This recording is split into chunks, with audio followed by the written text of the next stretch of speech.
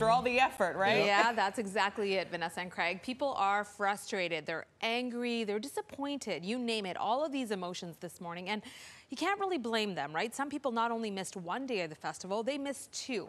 Now, the Electric Zoo Festival on Randall's Island faced issues all weekend long, and it all culminated last night. And that has many people who couldn't get in wondering what it means for their pocketbooks. Now, this is video from the event's third and final night, Sunday, that shows concert goers actually rushing the gates. That happened after the festival announced it was shutting its gates early, saying around 6:30 last night that it had reached capacity sooner than anticipated. People reportedly waited for hours at will call, but they just never got in. And one woman from Pennsylvania told us that's what happened to her. Let's hear from her.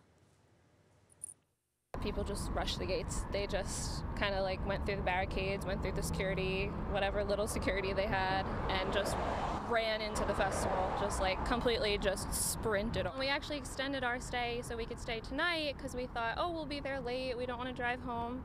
So we spent another couple hundred to stay an extra night, and here we are.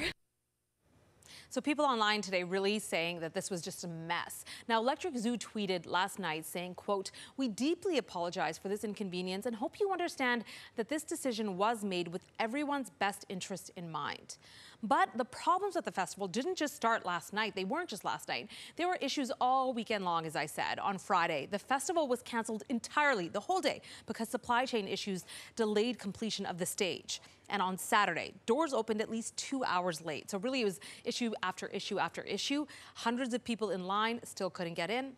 Now, the festival says anyone who was denied entry yesterday will actually be getting a full refund.